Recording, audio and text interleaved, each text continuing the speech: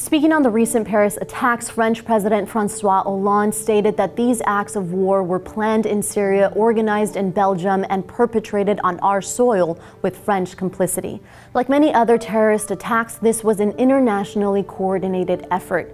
And one European country that continuously pops up in these terrorist plots is Belgium. At least 3 of the suspects of the Paris attacks lived in Belgium, as did several perpetrators of the Charlie Hebdo attacks. And the man behind the failed attempt on the train traveling from Brussels to Paris back in August. So why is Belgium so heavily connected to terrorism? For starters, among all European nations, Belgium is responsible for the highest number of recruits per capita to have left to fight in Syria and Iraq. So there is some weight to the argument that Belgium is a terrorist hotbed. And on a more granular level, reports estimate that from the 500 who left Belgium, more than 100 left from Brussels alone, the majority of whom hail from the small town of Molenbeek. Add to that its reputation for arming terrorists, and this impoverished, heavily immigrant town has earned its alias as the jihadi capital of Europe. But how did it come to be this radicalized? Well, some point to Molenbeek's high Islamic presence as a factor, which grew during the mass Moroccan immigration in the 1960s. Consequently, unlike many other towns in Belgium, Molenbeek's mosque outnumbered churches 4-1.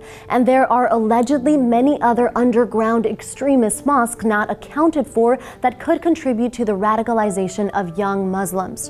One researcher posits that these jihadi sentiments could have been exacerbated by the founding of Sharia for Belgium in 2010, which recruited fighters for Syria and was highly active in Molenbeek.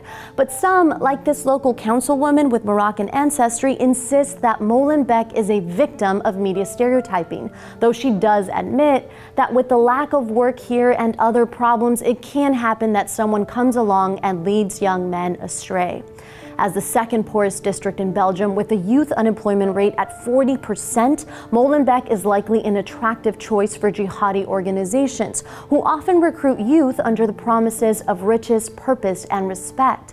And for those youth intent on leaving to fight in the Middle East, one security official intimated that there was very little authorities could do to stop them. He explained that because most Belgians who join terrorist organizations are 3rd or even 4th generation Belgians, their passports cannot easily be withdrawn. Belgian prisons may also play a role in radicalizing already troubled youth, as was the case in several previous jihadist attacks in Paris, which is why some are calling for institutional reform in Belgium. In a recent interview, Belgium's own Minister for Security and Home Affairs attested to the country's fragmented approach to security. Brussels alone has 6 different police departments and is split into 19 districts, each run by their own mayor. This leads to communication failures as far as reporting or sharing important information. Molenbeek is just one of the many towns entangled within the system. So it seems that Belgium as a whole has internal structural issues that could be impeding more effective anti-terrorism efforts. Still, it would behoove us all if special attention were placed on Molenbeek with respect to terrorist attacks, because as Belgian Prime Minister Charles Michel put it, "I notice that each time there is a link with Molenbeek. This is a gigantic problem, one that has recently devastated Paris once again." But why has France's capital become a target for these terrorist groups? Head on over to TestTube News for an analysis on this issue. So we wanted to know, why are terrorists targeting Paris? Well, in their statement taking credit for the attack, ISIS referred to Paris as being the capital of prostitution and vice. But this may be more related to France's cultural distinction from what ISIS and other Islamic extremists consider appropriate. As always, thanks for watching Seeker Daily, and please subscribe.